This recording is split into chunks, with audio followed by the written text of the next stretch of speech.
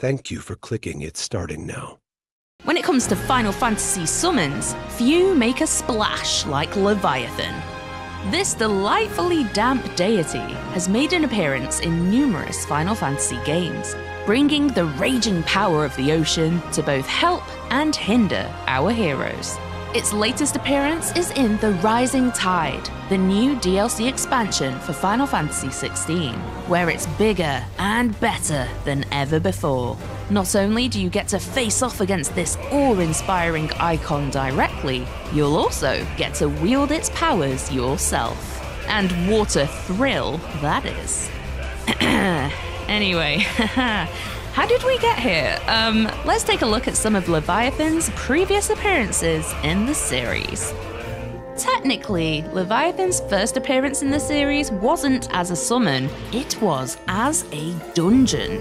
At one point in the game, our heroes are gobbled up by this sea-dwelling serpent and must explore its innards to escape. Ugh. Rest assured, future appearances were decidedly less gross. It was Final Fantasy III that introduced summons to the series for the first time. These powerful, magical marvels could be called to aid you in battle, and Leviathan was on hand to lend its support. When summoned, it unleashes a powerful area of effect attack that leaves your enemies damaged and, we have to assume, uncomfortably soggy. Leviathan gets quite the promotion in Final Fantasy IV.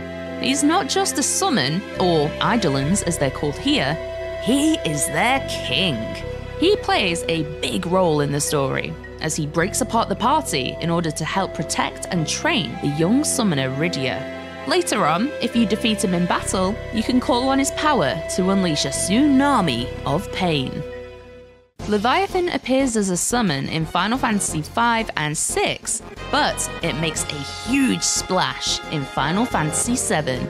And boy, do they make you earn it. If you bring Yuffie to her hometown of Wutai, she can attempt to ascend the Pagoda of the Five Mighty Gods. If she manages to overcome this gauntlet of challenging fights, she'll be rewarded with materia to summon Leviathan. In Final Fantasy VII Remake, you can earn Leviathan's summon materia by defeating the Lord of All Seas in Chadley's VR combat simulator. As befits a summon of this stature, it's a tough battle that will really test your skills. Leviathan reappears as one of the primals who threaten the world in Final Fantasy XIV. Unlike other games in the series, you battle the primal lord of the world rather than summon it. And if you take on the Eden Raid series in the Shadowbringers expansion, you'll face a unique version of this dangerous foe. In Final Fantasy XV, Leviathan is a colossal sea serpent who slumbers under the city of Altissia. When she's woken by the Oracle Luna Freya, it sparks one of the most visually spectacular battles in Final Fantasy history. The Rising Tide DLC for Final Fantasy XVI sends you into the mysterious land of Mysidia. This region has been hidden for 100 years and houses the icon of water, Leviathan. In this new story, you'll uncover the secrets of this long-lost icon, take it on in battle, and even claim its powers to use yourself.